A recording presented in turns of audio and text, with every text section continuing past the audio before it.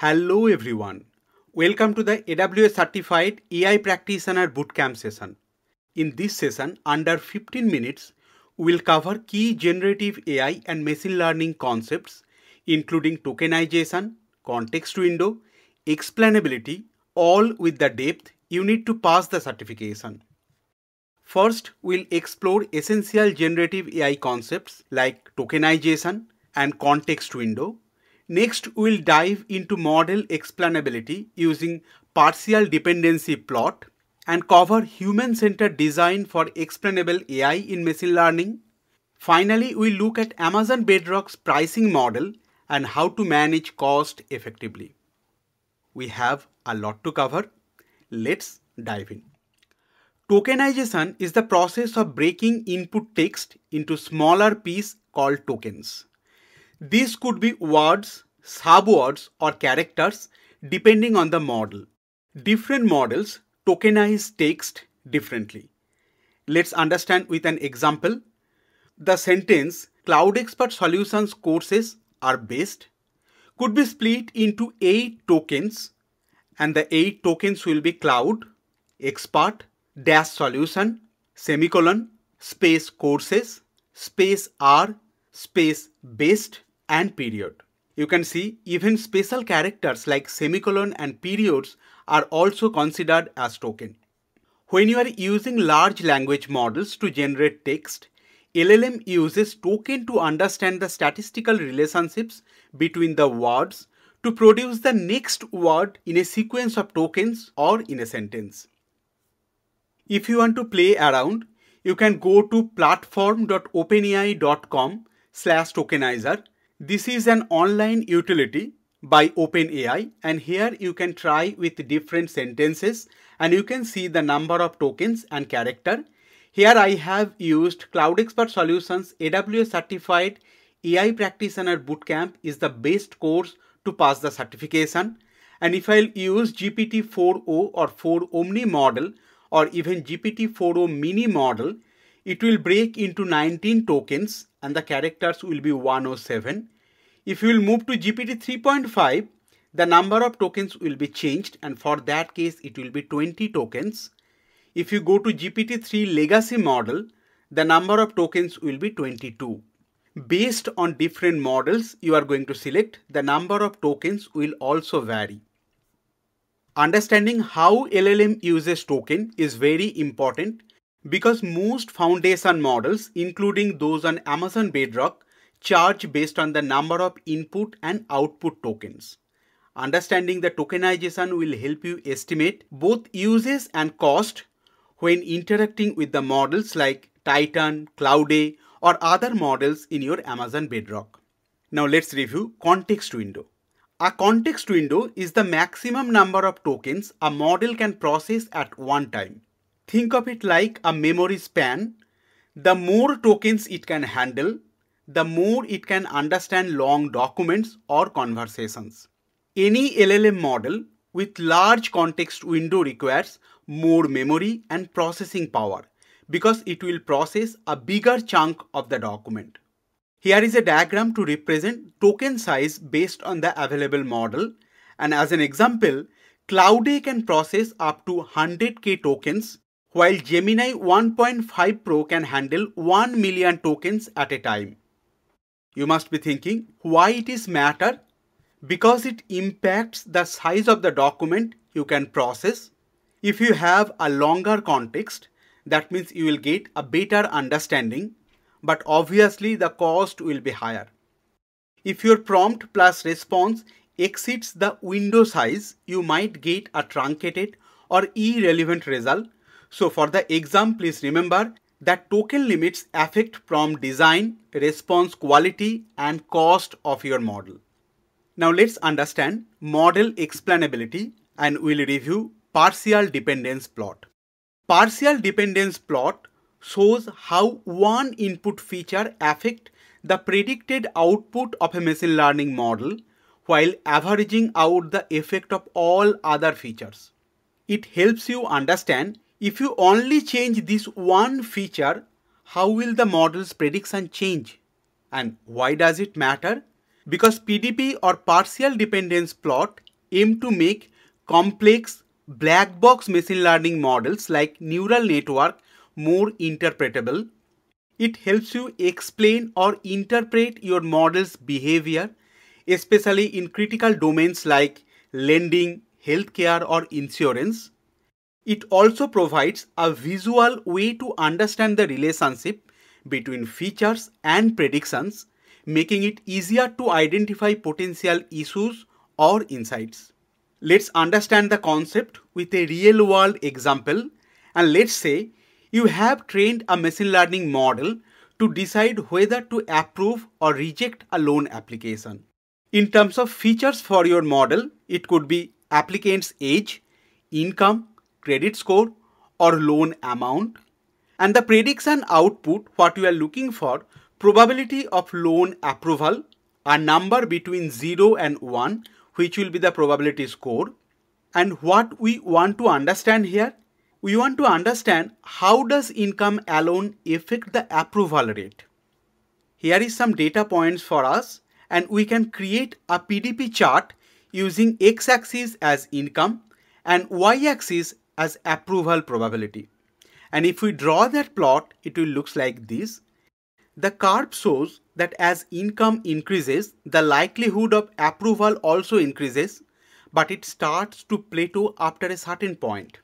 We can also interpret this graph as income has a positive relationship with loan approval as expected, but there is a diminishing return after 100k income and approval rate stops increasing significantly.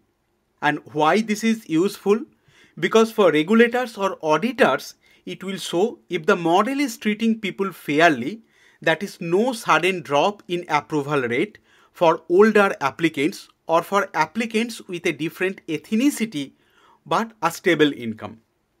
Next, we are going to review human-centered design, explainable AI. We'll break that into chunks and we'll understand what is explainable AI or XAI. Explainable AI means designing AI systems that human can understand and trust. Instead of just saying yes or no, the AI explains why it made a decision.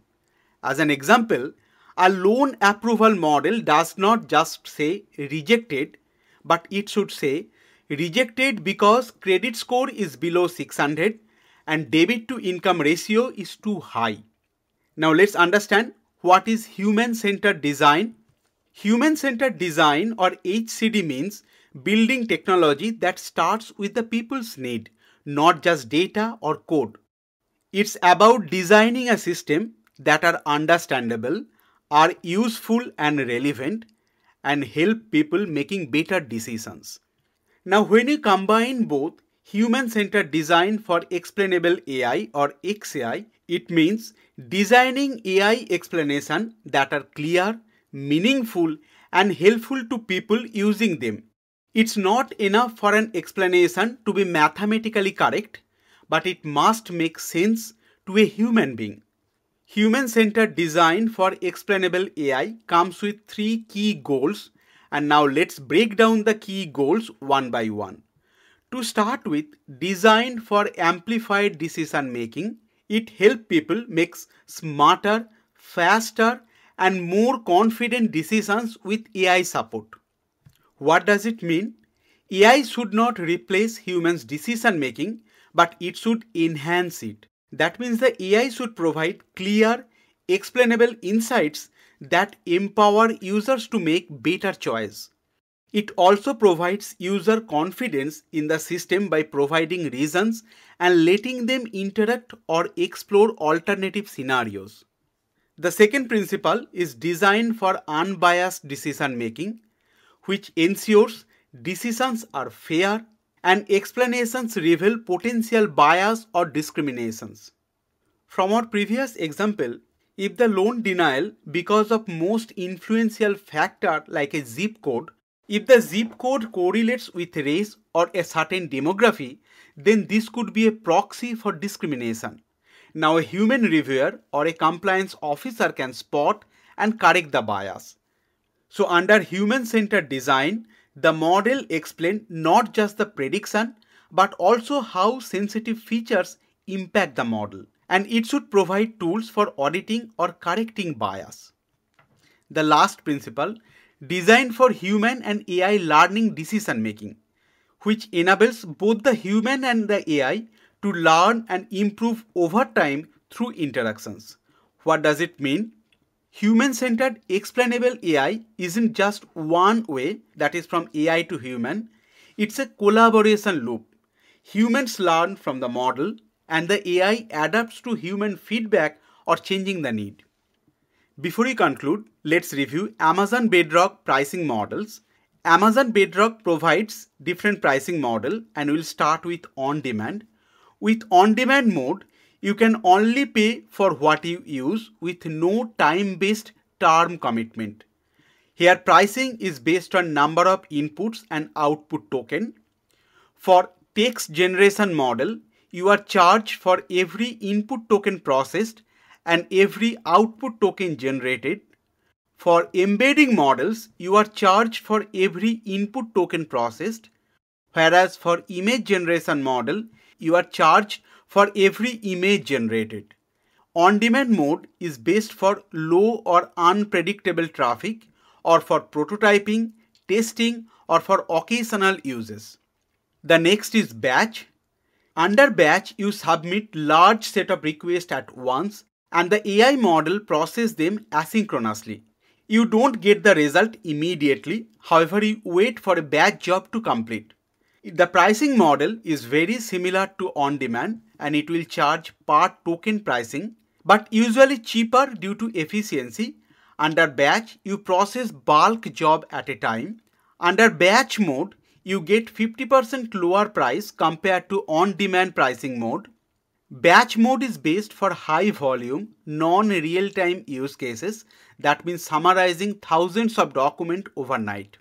And the last is provision throughput. With provision throughput mode, you can purchase models unit for a specific base model or a custom model. With the provision throughput pricing, you are charged by the hour and you have the flexibility to choose between 1 month or 6 months commitment. Provision throughput is based for mission critical applications, production workloads with predictable high volume traffic, and companies which required SLAs to follow. Now let's review Bedrock cost optimization strategies. To reduce Bedrock cost, there are 4 key strategies, and to start with prompt optimization. You should write concise, effective prompts and you should remove unnecessary instructions and you should use prompt engineering based practices. The next strategy is model selection. You should choose the right model for your job. You should use lighter or cheaper model when high accuracy is not critical. As an example, you can use Titan for semantic tasks instead of large language models. The next is you should choose the right pricing model. In previous slide, we discussed different pricing models. Your pricing model should be based on the use case. As an example, if you choose provision throughput capacity for a Titan model, and if you provision $5 per hour, then even if you don't use the model for 30 minutes, you will still pay $5 per hour charge. And last but not least, monitoring and budgeting. You should use AWS Cost Explorer to track token uses and also set budgets or uses alarm to avoid any surprises. You can also use SDK features to limit output tokens. For this certification, please remember adjusting model's temperature, top K and top P does not impact any pricing. During the certification, you will get one question where AWS will try to trick you that model's pricing is dependent on temperature, top P and top K value. Last, we are going to compare different model improvement techniques and we are going to arrange them based on the cost implications. To start with prompt engineering, under prompt engineering, you are manually crafting better prompts to guide the model. In terms of cost involvement, this is directly on the input and output token. In terms of cost, it is very low. The second is RAG or Retrieval Augmented Generation. Under RAG, we combine prompt with real-time external data or documents. In terms of cost involvement, here we have token uses, vector database, and embedding generation, which is one-time cost. And the cost amount will be between low to medium, but higher than prompt engineering. The next is instruction-based fine-tuning. Under instruction-based fine-tuning, we fine-tune a model using task-specific instruction and examples. The cost will be for data labeling, training time or the GPU hours, and the cost will be between medium to high. And the last is domain adaptation fine-tuning. Under that, we retrain the model on domain-specific data, maybe for legal, medical, or other domains. Here you are spending on data labeling, compute, training, and also maintenance of the model, and the cost implication will be very high. During AWS certification, you might see one question related to this. Please remember this arrangement of model improvement techniques based on the cost. That wraps up this module. If you found this video helpful, please give it a thumbs up and subscribe for more AWS exam preparation courses and cloud certification bootcamps. Got questions or feedback? Drop them in the comment. We love to hear from you. Thanks for learning with us at CloudExpert Solutions. You are now one step closer to crushing your exam. See you in the next module.